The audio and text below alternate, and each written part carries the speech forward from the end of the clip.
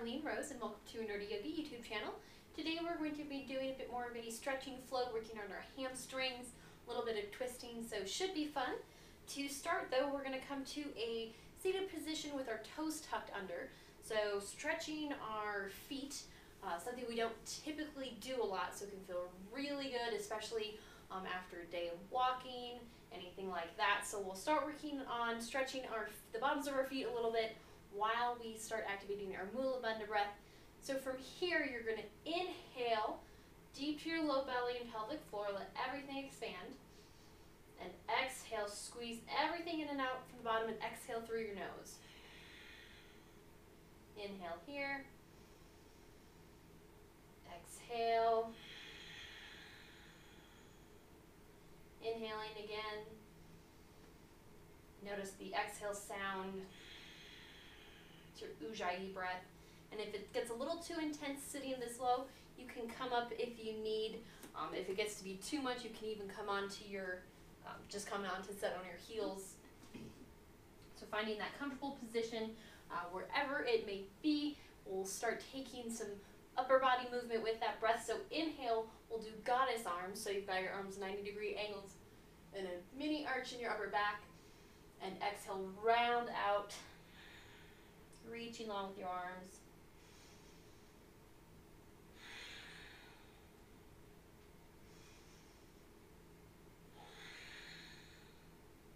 Last couple here.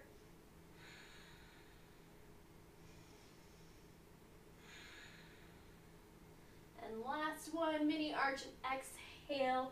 Now keep your hands out in front of you, plant strong fingertips onto the earth. Come onto your palms, so really grounding into the earth with your palms, light on your heels, and press yourself back into down dog.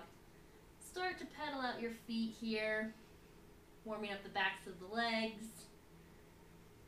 Noticing how your feet feel after doing that foot stretch. From here, we're going to bend our knees and elbows just a little bit and wave forward into plank. You can lengthen your plank if you need to a little bit. And come onto your knees, lower through Chaturanga. Inhale here, prepare. Rolling yourself in and up to Cobra. Then exhale back to down dog. Pedaling out your feet again.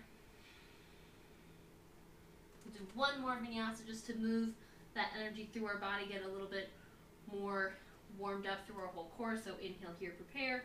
Waving yourself forward to plank. Lowering through your Chaturanga. Inhale here, prepare, waving in and up for Cobra, and exhale back to your down dog. Very nice. Now from here, we're going to take a twisted dog. So you're going to twist, the knees are going to come to the right. So still pressing back into now your twisted dog here, really stretching out the right side body.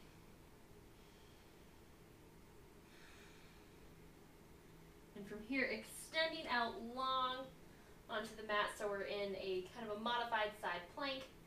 And from here, take your right foot and step it up about halfway on the mat. So your right leg is at a 90-degree angle. Really press into the mat with that foot. Keep your hips lifted and extend your right arm over your ear. So continuing that right side body stretch, but also starting to work and warm up the hips by making sure we don't sag down like this, lifting up, really pressing into the earth with our feet. One more breath here. Right hand can come back to the earth, stepping back into that, like walking like an Egyptian pose kind of plank. Or now back into your plank. Come onto your knees, lower the Chaturanga. Inhale here, prepare. Rolling in and up. And exhale back to down dog. And trying that on the other side, so we'll take our knees, twisting them to the left. Now we're twisted dog on the left side, stretching out our left side body. And coming into that modified side plank. Again, holding it for just a moment and then stepping your left foot up about halfway on the mat. Again, you've got that nice 90-degree angle here. Really ground into the earth with your left foot, keeping your hips lifted and buoyant as you extend the left arm over your ear.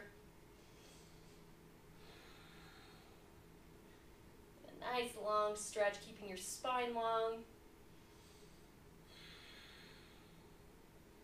And from here, placing your left foot back onto the mat, stepping the left foot back into your side plank, back to center, back to your knees, lowering through chaturanga with good shoulder alignment, in and up to cobra, and exhale to your down dog. Very nice. Now from here, just walk your feet forward. We're going to make our way onto a seated position. So from here, I'm going to extend my right leg out. Left leg is going to come up. So I've got my left leg bent. Left foot is on the inside of my right leg. We'll do Janu Sirsasana. So from here, start with just a slight bend in your right knee. As we warm up the leg, we can straighten that out. But we'll start with the bend here. I like to start by twisting over to the side. So I'm facing my left knee now and really grounding your elbow, your right elbow into your right leg. This will help keep your hip from twisting one way or the other, but also helps you expand your chest and stretch out your side body again. And then once you have your spine placed, basically, then you can start to extend your right leg to that first edge of stretch. You don't want to go too far too soon. You can even rest your head on your fingertips or on your palm. You can rest your arm and even look to the floor. A little bit of a neck stretch. You can take your left arm if you want to extend it over your ear or wrap it behind you. So lots of options in this pose, which is a lot of fun, so you can decide what feels good for you today.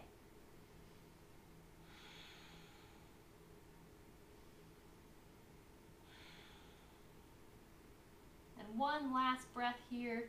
Now staying a little low, we're not going to go too low yet. Turn to face your leg. Again, you can get a slight bend in your right knee. Inhale, prepare long spine, then walk yourself forward, and then you can find that leg stretch. So you want to make sure you're not hunching over or anything when you're doing these stretches. So start with the long spine, folding over, maintaining that length of the spine, and folding long over the legs instead of rounding out your back to like touch your knee to your nose. Or yeah, your nose to your knee, I guess. Either way, you don't want to do it if you're rounding your back and hurting yourself. So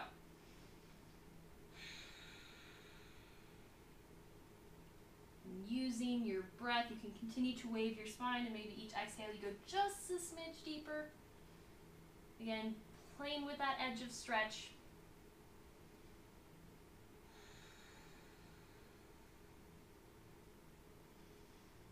One last inhale and exhale here. And slowly walk yourself back up. Now take your left foot and place it on the outside of the right leg this time. We'll do a seated spinal stretch. So from here, really ground into the earth with your sits bones. Long spine. Inhale the right arm up. Now from here, you're going to twist first. You don't want to use your arms to twist. You want to use your side body and all of your strength from your obliques. So the twist comes from your core. Then you can wrap your arm around your left leg, get a little bit of a hip stretch here, then continue the stretch by looking over your shoulder. But again, you should be able to release that without your body flinging back forward. So the twist comes from your strength, your core strength.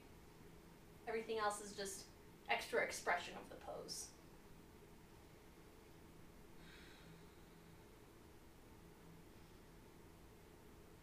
Last breath here. Awesome. Now take your left leg, extend it out long. Right leg this time is going to plant right foot against the inside of the left leg. Again, starting with bent left knee, turning towards your right side, hooking your left elbow to your left inner leg this time. And then from here, once you have nice long spine, you're stretching, then you can find where that leg stretch is. Again, you can reach your right arm above your ear. You can wrap it around your back. You can rest your head. You can have your arm on the floor. Stretch your neck. Whatever pose you're feeling like today, remember to keep that tall spine.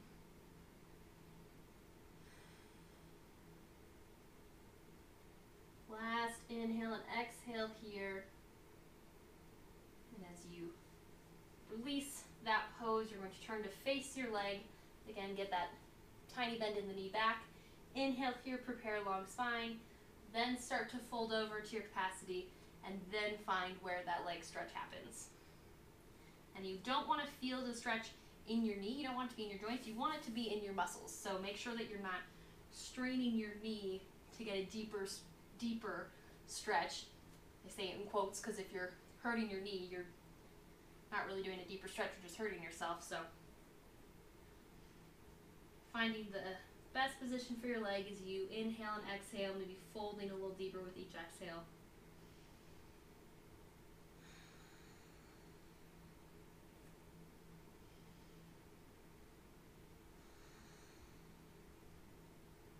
One last inhale and exhale here. Gently walk yourself back up to sit. Now take your right foot on the outside of your left leg this time. Inhale, long spine first, so really ground into the earth. Extend your spine, twist, and then left arm can wrap around. Right arm can plant again, not to twist you more, but just give you some stability and continuing that length in your spine. And continue the twist by looking over your right shoulder.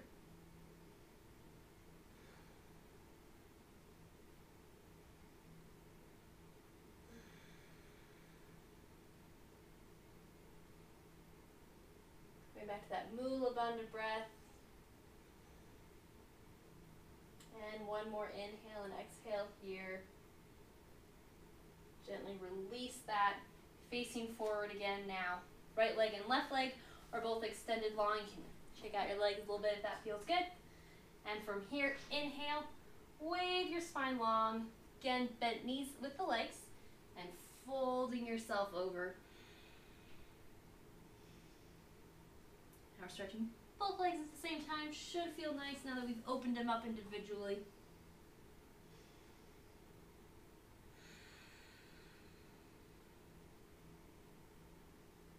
Again, making sure you're keeping that long spine. So if you start to feel like you're arching, anything like this, fingertips behind you, extend the spine long, then walk yourself forward, tall over your legs.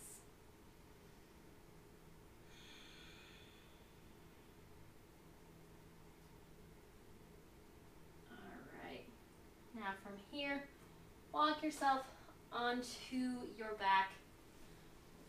We'll do some windshield wipers with the legs. It's a great twisting motion for your body, but it's nice and gentle. Feels good. All right. And today let's end with a reclined butterfly. This way we can get into our inner thighs just a little bit as well, since we didn't really work those too much in this flow. So this is a butterfly shavasana. Just hang out here. Don't really worry about pressing your knees towards the earth or anything like that. Just let gravity do its thing. Hang out here for a couple of minutes and let all of that nice stretch and release sink into your body. So have fun with that. I'm really glad that you joined me on the mat here today. Definitely look forward to seeing you next time. So make sure you are subscribed to the YouTube channel. That way you'll get notifications anytime the next video comes up. And of course, get on the League of Nerdi Yogis email list, because I have exclusive content for you. Namaste.